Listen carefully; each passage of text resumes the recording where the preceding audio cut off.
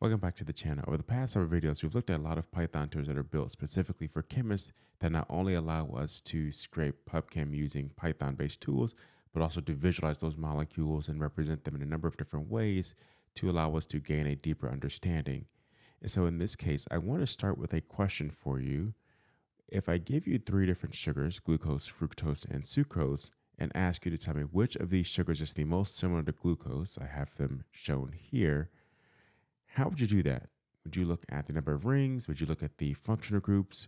Would you check their molecular weight? Or would you choose to analyze them and see how they look in NMR or mass spec or IR, Raman?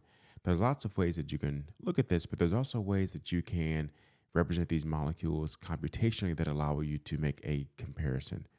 Let me show you. If I add a cell here to continue down our journey, and let's focus on one of our molecules. Let's look at C1. So we have this compound data type.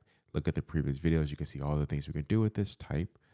There are a number of ways we can represent them, one of which is this visual way. We've also shown canonical smiles, INCI keys, but there's other things that we can do, such as representing these with a fingerprint string. And in this case, we have a binary fingerprint with 1 and 0s that represent this molecule. In this case, we're looking at glucose. And although this doesn't seem very human readable, this actually encodes a lot of information about the types of functional groups that are present, if we have any single bonds, triple bonds, double bonds, and all sorts of ways that allows us to then better make comparisons in a quantitative manner of these various molecules. And so let me show you, if we look at compound 1 versus compound 3 in this manner. Let's switch to compound 3. If we look at the third value here, we see for compound 1, there is a 0. For compound 3, there is a 1. And so with these small differences, we could begin to compare these chemical fingerprints. And as an aside, there's other fingerprints you can use to make similar types of comparisons. And I'll probably explore some of those in other videos, as they all have their pros and cons. But if you weren't in the cheminformatics space, you might see this, or at least when I was looking at this, I'm like, oh, I can measure the cosine distance between these various points, or Euclidean distance, or computer correlation coefficient of these. And so let's do that to mathematically determine which of these molecules is most like glucose. Is it going to be fructose or sucrose? To do that, let's use one of our go-to libraries. We have SciPy, let's say from SciPy Spatial, import distance.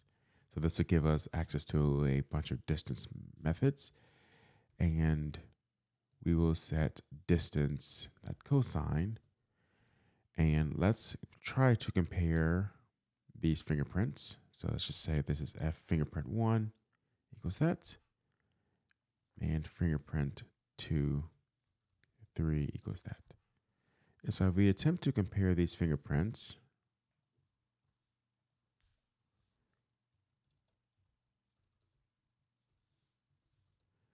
you see we will get a value error. That's because it is saying the input vector should be a one-dimensional array. And thus, let me explain what we've got here. If you look at fingerprint 3, you see this is actually a string of values, although it looks like a list of numbers. However, we do need to convert these values, these strings, into that list of numbers that we thought we had. And so let's do this with a list comprehension approach. So I will write this out for one and then just copy it for the other compound fingerprints. And so in this case, let's look at, let's convert integer value for value in this case, let's do C3. So we've got this. Let's see if we did it right. Yeah, we did. So you can see now we have a list of numerical values, and this is what we can use to make our comparison. And now I will copy this a couple times and make the same adjustment for the other fingerprints. We'll set this equal to 1. We'll set this equal to 2. And now we have our 3 fingerprints. And so if we go back and run this comparison, we see that the cosine distance between fingerprint 1 and fingerprint 3 is 0.7. When you're looking at distance, the smaller that value, the more similar it is. In this case, cosine ranges between 0 being completely identical and 1 being as far apart as you can get. And so let's compare fingerprint 1 and 3. And so now that we've compared fingerprints 1 and 3, let's compare fingerprints 1 and 2 to see which value is smaller.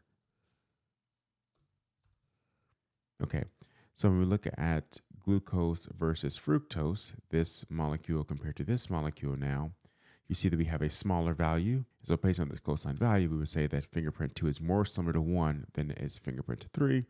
And again, visually, this makes sense.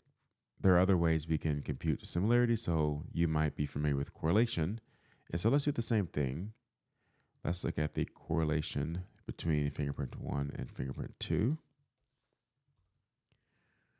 And we see that we have a correlation distance of 0.25. Typically, you're computing a correlation coefficient, so let's convert this to a more traditional way to look at this. So we would say this is 0.97 or 97% correlated, so really high. And let's do the same thing for 1 versus 3. And again, slightly lower. And so now that we're measuring this correlation coefficient, we would say that, again, fingerprint 2 is more similar to 1 than is fingerprint 3. And so here's just a nice convenient way to actually begin mathematically comparing these various molecules. In the next video, we'll look at a more diverse set of molecules and some other techniques that are more cheminformatics specific for making these sorts of assessments. And in any case, if you enjoyed the video, like, comment, subscribe, and I'll see you in the next one. Peace.